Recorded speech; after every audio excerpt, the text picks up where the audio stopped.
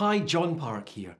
This is one of a series of pilot podcasts for a new coaching programme that I'm developing for DisruptTech. I plan to use the tried and trusted DisruptTech approach, using state-of-the-art video and audio production to unlock the secrets of playing guitar. We will use what we learn to help you write some great music. One of the mistakes I made when learning guitar was failing to spend enough time understanding music theory. I started learning guitar at the age of 14, already musically trained as a highly accomplished brass musician. I focused on using my musical ear to listen to other people's music and learning the mechanics of how to play it on guitar.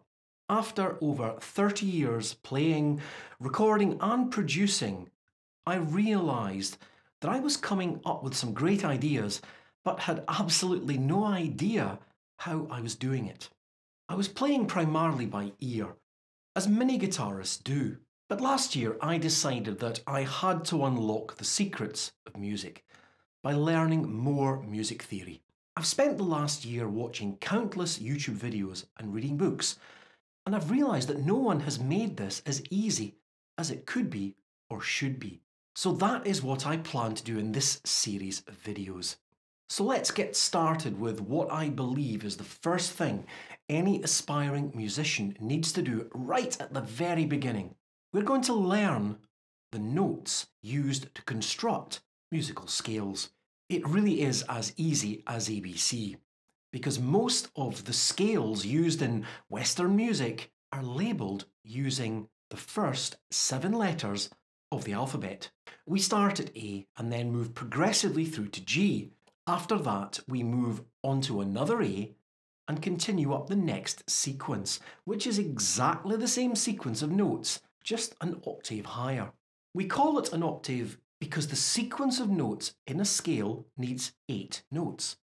To move from the starting note through the 7 notes of the scale, before we hit the note that we originally started on, but an octave, that is 8 notes, higher up.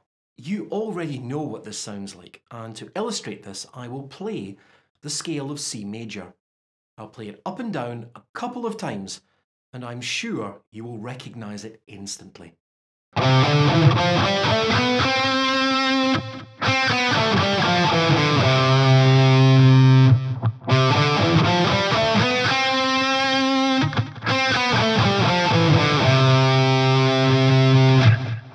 That was the C major scale, which is the foundation stone for much of music as we know it today.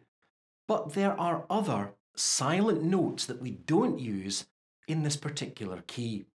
They sit between the familiar notes that you have just listened to. We need these extra notes to learn how to play in different keys and scales.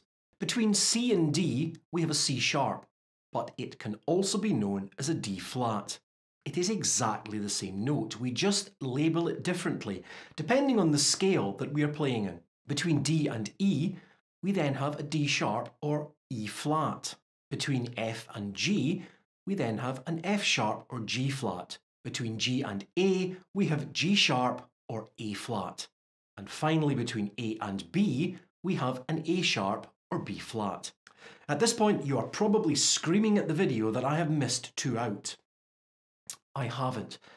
The scale notes B and C don't have another note in between them. Neither do E and F. The notes B sharp or C flat simply don't exist. The same is true with E sharp and F flat.